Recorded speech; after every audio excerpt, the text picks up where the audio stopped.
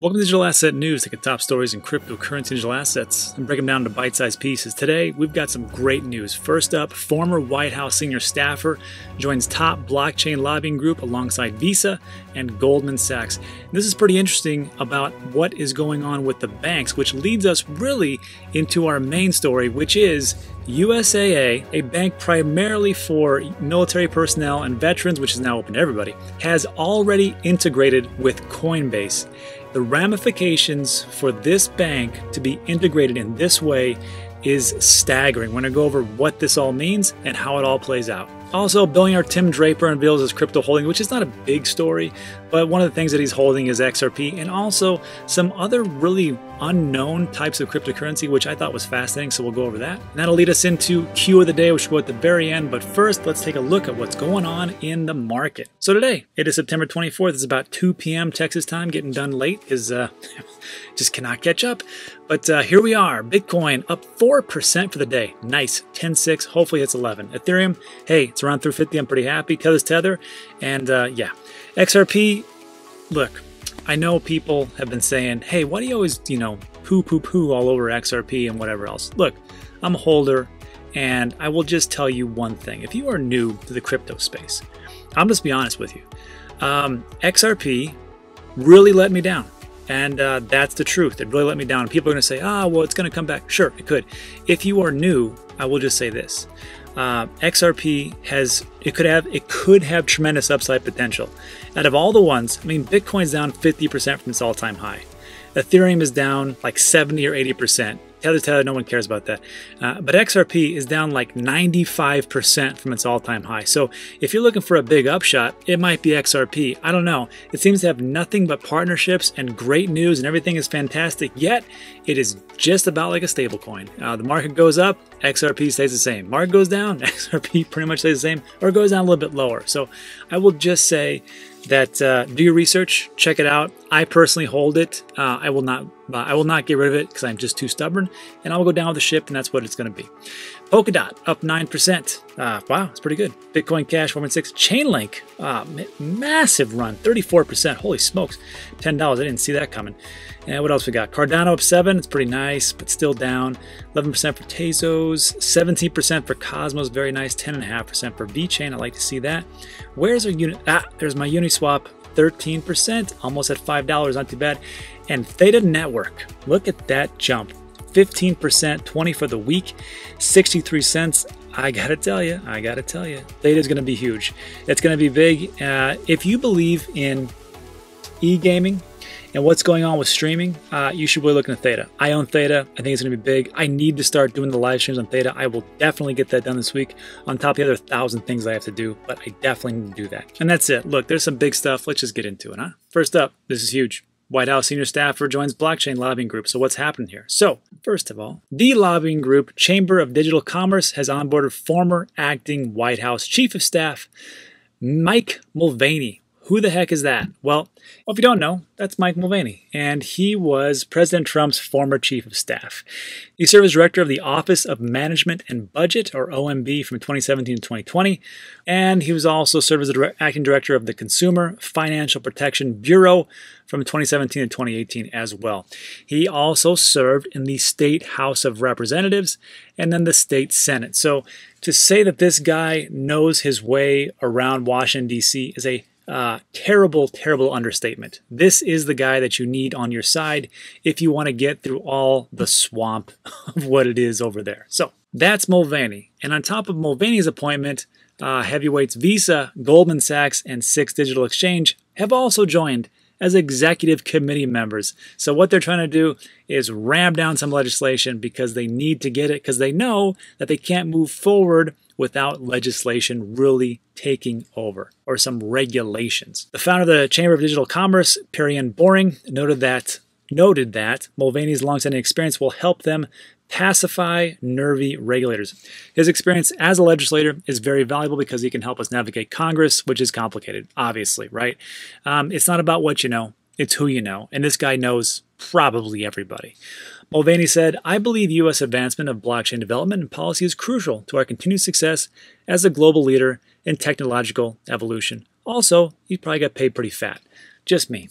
So, regarding the onboarding of Visa and Goldman Sachs, it falls in line with ongoing trend of traditional finance exploring the world of cryptocurrencies. And what I'm going to show you in a little bit is going to blow your mind. Just last month, Goldman Sachs appointed a new head of digital assets who will help the bank in creating its own token tied to fiat currency. It's pretty funny how Goldman Sachs talks about how Bitcoin isn't even an asset class and it's worthless essentially. And then it's like, you know what though? We want to do our own. But, the other stuff is worthless. Of course it is. Of course it is, because you want to make all the money. And that's just what you're all about. And that's just how it goes. Let's just call a spade, right? I mean, we're all in the game. That's what they want to do. That's what they want to do. But we know the truth because we've been here for a while and we know what is actually happening. Lastly, Visa has partnered with U.S. cryptocurrency exchange COINBASE to issue Bitcoin, Ethereum, and XRP debit cards. The digital payments firm also recently applied for a new patent for a digital fiat currency. I respect Visa because they're just like, you know what? Hey, we're here to make some money. We're not here to change the world. We're here to make a profit. That's exactly what they do. So going back to the last paragraph where it talks about traditional finance exploring the world of cryptocurrencies, let me show you something. First up, this is USAA. If you're unfamiliar with it, it's a pretty huge bank. It's across the world. It was mostly set up for members of the armed services. This was like one of my first bank accounts when I just got into the Army. It wasn't my only bank account. I mean, I was 18 years old. And I got into this, and I've been with them ever since. That's how you grab attention. That's how you build a community. You get them when they're young.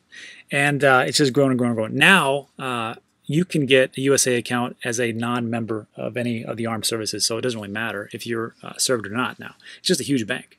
But it's fantastic. It works for me pretty well. I love it. So I got an email today from Jonathan, and Jonathan said, hey man, just so you know, USAA is integrated with COINBASE. And I was like, no, they're not. That's not true. And he said, yeah, it is. And he showed me, everything that it was. And I actually called up USAA and I said, hey, what's going on with this? Are you guys integrating with Coinbase? And it took me like 20 minutes. They had me on hold for like 20 minutes. I mean, that's just how it was. Because like, we don't know anything, sir. It is so new of what just happened that even the customer service reps aren't clear of what is going on. So, but this is here. This is now. This is actually my account. And of course, I had to blank out some things because, want a little privacy. And when you go in there for USA account holders, under the Add a Non-USA account, you just click on that, and they have a lot of different options there. But bank or investment or insurance, because they're a bank, they're a full-service bank, they're offering all these different services like ETFs and insurance, dental insurance, medical insurance, doing 401ks, doing all the different things you would think that a bank does. On top of that, they're doing a Coinbase Bitcoin wallet. Interesting. So I clicked on that, and the next screen it says, you are now leaving USAA and being directed to a site built for USAA. You may select the USA or whatever. And you press continue if it doesn't. So once you click on that, you'll be taking this nice screen where it says sign into your Coinbase account to authorize USAA. All right. And we'll put a little two-step verification. Sure. All right. You'll be redirected to USAA after the authorization. Access your account information. Authorize. And would you look at that? So when you log into your USAA account, here's what you're going to see from now on. It's going to be all the different things that you have invested in or maybe have not invested in yet. Oh my God. Zcash, everything is here. And not only that, these little I want to, this is only specific to USAA. So when I click on that, oh my God. So you're going to be able to be going back and forth. You're going to be able to pay for it. And man, I'm kind of speechless, actually. So like this, the Zcash wallet. I don't have Zcash, but holy smokes. Holy smokes. So it's going to have everything here. Your Bitcoin value, your transaction, account details, everything that you want. You're going to be able to transfer back and forth from probably fiat to any kind of cryptocurrency. Select an account. And probably this right here for selecting account is going to open up your checking, your savings, or whatever you have right there. That's amazing.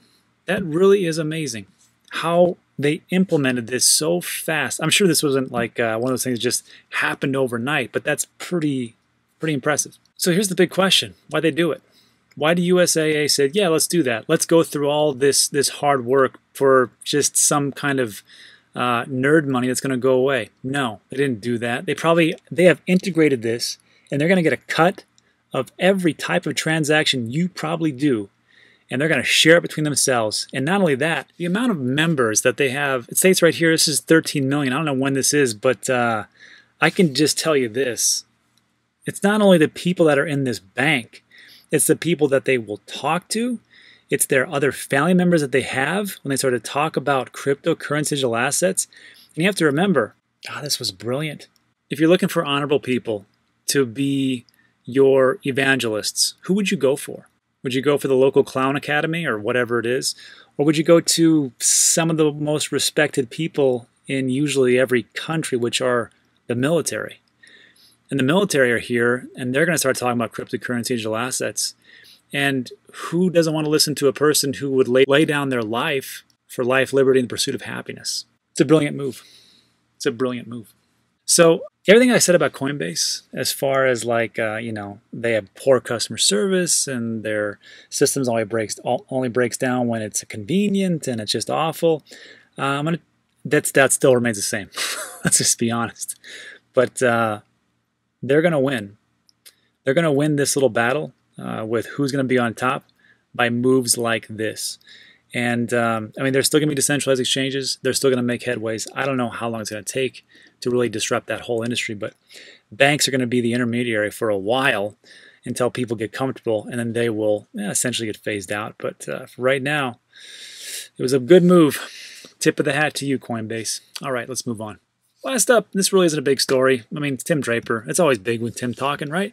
Tim Draper, the billionaire, this is what he has in his portfolio, which is actually pretty interesting. He says, yes, I'm an owner of XRP, owner of Bitcoin, Bitcoin Cash, Tezos, and I'm an owner of Aragon. So what's Aragon? Well, earlier this year, Draper said he made $1 million bet on Ethereum-based platform Aragon, a crypto project designed to enable users to create and manage a decentralized organization. So like another DAO, decentralized autonomous organization. So we'll see how it all works out. I'm not very familiar with Aragon. Maybe you can help me out. Put that in the comment section about what it all is and where you see Aragon going. But it is interesting that he is an owner of XRP, so that's interesting. A little backstory. I like these little stories. In 2019, Draper revealed he owns 30,000 Bitcoin, which he bought at a price of $632 per coin in 2014. With Bitcoin's price around 10.5, his Bitcoin treasure chest is worth $315 million, representing a 1,500% increase from his initial investment. And I believe, correct me if I'm wrong, he got this from an auction from the U.S. Marshals. It was a seizure of Bitcoin, and he paid rock bottom dollar for it. So good for Draper. But Draper's a smart guy. He invests in a lot of big things like Uber and Hotmail and Tesla and those types of things. I'm sure he's had his misses. No one's 100%, but hey, guy's a billionaire, so he knows something. He knows something about investing. I will say that.